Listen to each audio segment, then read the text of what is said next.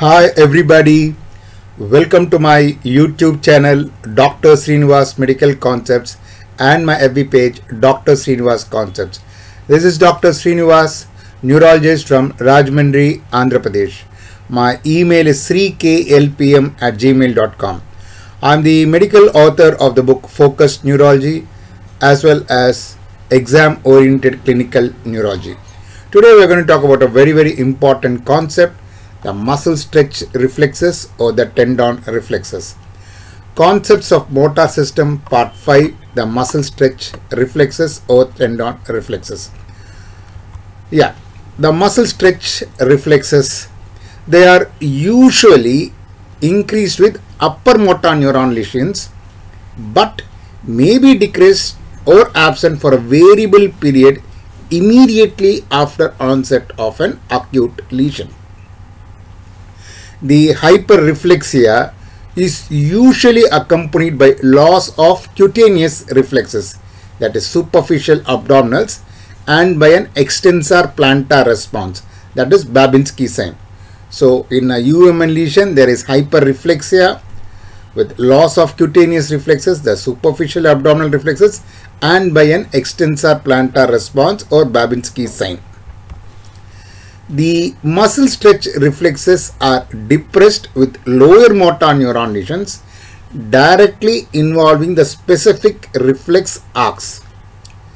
They are generally preserved in patients with myopathic weakness except in advanced stages when they are sometimes decreased.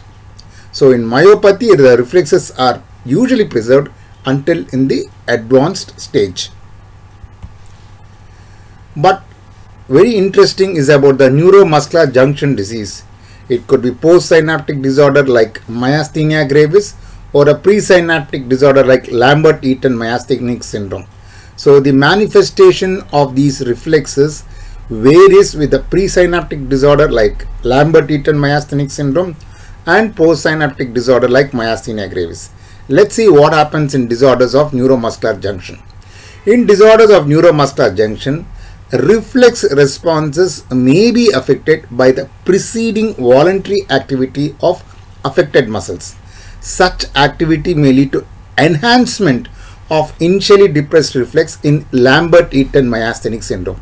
So in Lambert-Eaton myasthenic syndrome, due to repeated activity, there is release of calcium which allows the reflexes to get enhanced. So with repeated activity in a presynaptic disorder like Lambert-Eaton myasthenic syndrome, due to release of calcium, the reflexes become increased with each succeeding action. So activity may lead to enhancement of initially depressed reflexes and Lambert-Eaton myasthenic syndrome. So very interesting, when a person elicits reflexes initially in Lambert-Eaton myasthenic syndrome, the reflexes may be absent.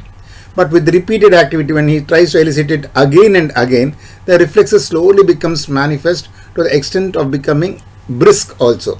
Because with repeated activity, there is release of calcium.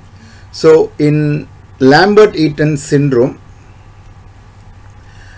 repeated activity may lead to enhancement of initially depressed reflexes. But what happens in myasthenia gravis, which is a postsynaptic disorder? With repeated activity, the reflexes become lesser and lesser.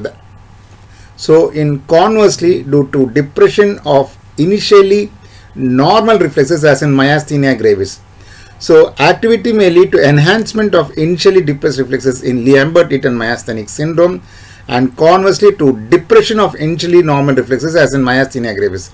So in myasthenia gravis, it's a postsynaptic disorder.